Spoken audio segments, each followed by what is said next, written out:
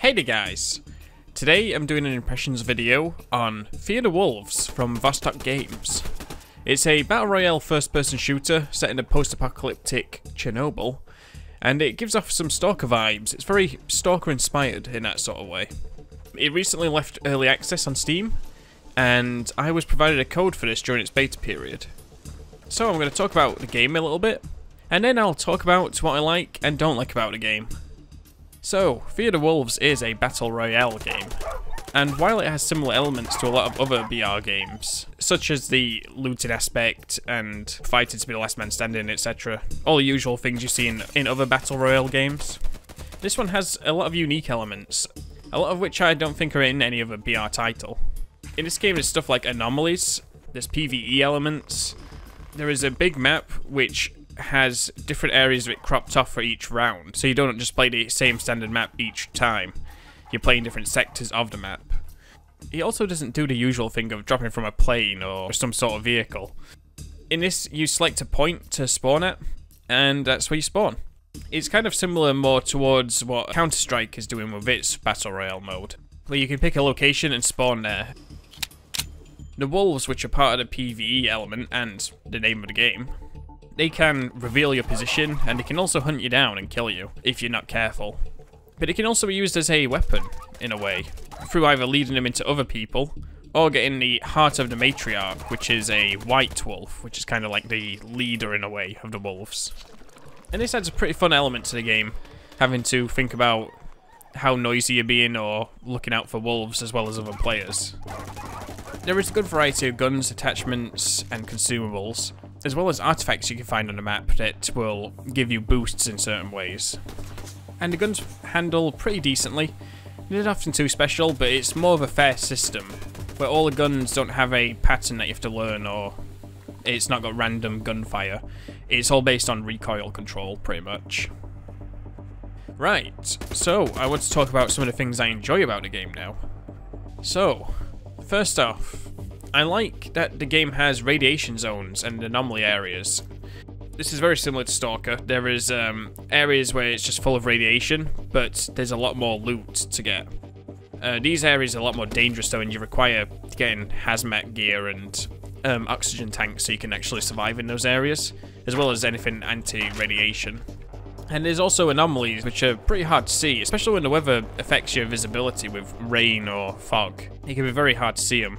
So sometimes you'll just run into them accidentally and take damage. But it's cool to see them in the game. You can avoid these with your Geiger counter, and that will sort of hint at where they are. But they can cause trouble. And these are always randomized on the map, these areas, each time you play. And more of these areas spread across the map when the map is closing in for the final area. I like the unpredictability as well of where the final area is going to be. In this game you have dangerous levels of radiation, and it fills up squares of the map rather than just being a circle. And these radiation areas can actually just appear anywhere. Now it doesn't do it completely randomly to the point where you will get trapped in a square away from the final area. It does it logically, and it'll make sort of like corridors in a way on the map where you can go through and still survive and make it to the final areas of the map. This also brings an infection with it. If you are in an area that's just becoming an irradiated area, you will get this infection which will start damaging you if you are not sprinting. I just like the unpredictability of all this though. These areas fill up with anomalies and usually are patrolled by wolves on the edges of them, so it can get pretty chaotic if you're trying to run away from the radiation. I do like the PvE elements in the game. It can cause a bit of extra chaos when you're like in a PvP fight. Having some wolves come in and get into the action while you're fighting other players is pretty fun, and chaotic at the same time. I do kind of hope that they expand upon the PvE elements though. What I'd like to see is they make some more mutants to add to the game that you can run into that can attack you, but they don't do much damage maybe, they just can be an annoyance. And make it so the wolves are like the most dangerous mutants you run into. So it still keeps in with the theme of the game, but you run into other things as well, and I think that'd expand the game quite a bit. I enjoy the weather system on the game as well. It's nice to have some varied weather, and times of day as well. You can be playing in the morning, in the afternoon, or at dusk. And the weather is quite varied. You can get stormy weather, foggy weather, very hot weather, And all these things bring different status effects with them, like when it's storming, your visibility gets lower, and vehicles become harder to handle from like the rain.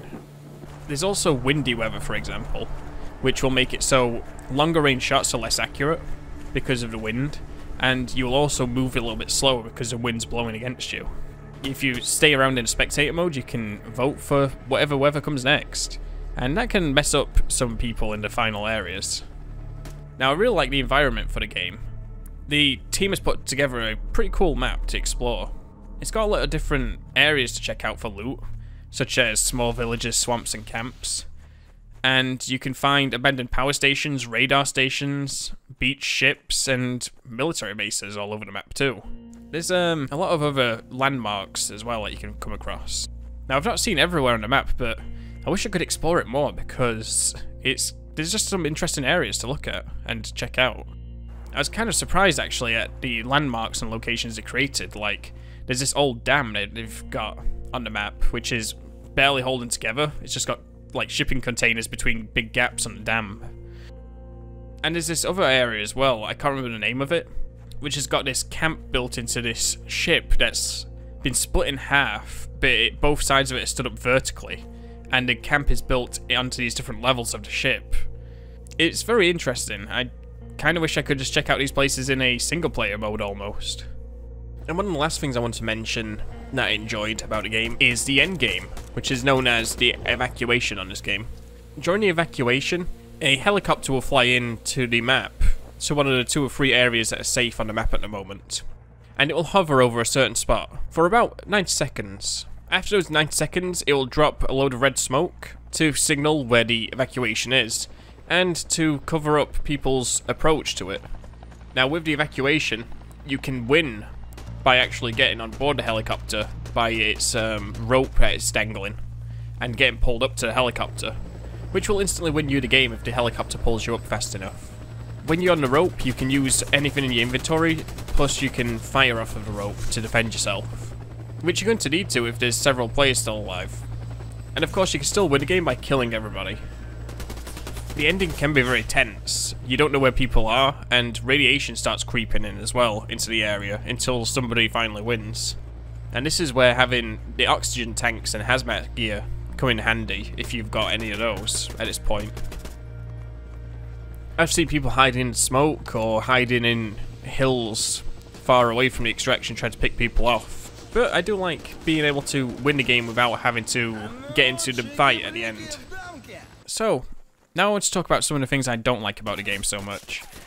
There's some weird optimization issues in certain areas, particularly really busy areas where there's a lot of buildings and objects. I've only had this in one specific area, and it would just give me a lower frame rate in this area. Generally the game runs at 60 FPS for me, but in 1 or 2 areas it can just drop my frame rate quite a bit. And I think that's just like a combination of all the objects in certain areas. And speaking of optimization, occasionally I'll get these freezes as well, which will just cause problems. Luckily I've not run into any issues where I've run into a player during these situations or been killed by a wolf, but it is still pretty annoying when it happens. Another thing is the current wolf AI. I think there's something wrong with the wolf AI when you have got the heart of the matriarch. When you have this artifact, regular wolves aren't supposed to attack you anymore unless you attack them first. And I've found every single time I've used this that I still get attacked by regular wolves, but I can call other wolves to attack other players, which then attack me afterwards. So the wolf AI needs some improvement. There is a lack of text chat as well in the game, so if you're playing duos with a random person and they aren't using a microphone, you have no way to communicate really. You sort of just have to follow them around and hope that they know what they're doing. The UI is a little bit plain and minimalistic, but I think it would look a little bit better if it popped out a bit more. Maybe if it had some shadows on the icons, or if it had another colour or something mixed in. Especially when you're looking at all the different loot you've got, sometimes it's not immediately obvious what you've got and what you haven't got. Like, you can sometimes accidentally trade out things like better armor for worse armor without even noticing. So just some small improvements to your UI like that could go a long way. And unfortunately, the game has a pretty low player count, so getting into some fuller games is a bit more difficult. Unless you play on the European servers. The North American ones, which are my local servers actually, because I live in America, they can be quite laggy at times. I don't really know why. But the European ones are fine, generally. Luckily the dev team has made it so that you can vote to start a match while in the pre-game, if there are less players than needed. So you can get games going as long as the majority of players there agree to start the match early. The low player count can be down to a number of things.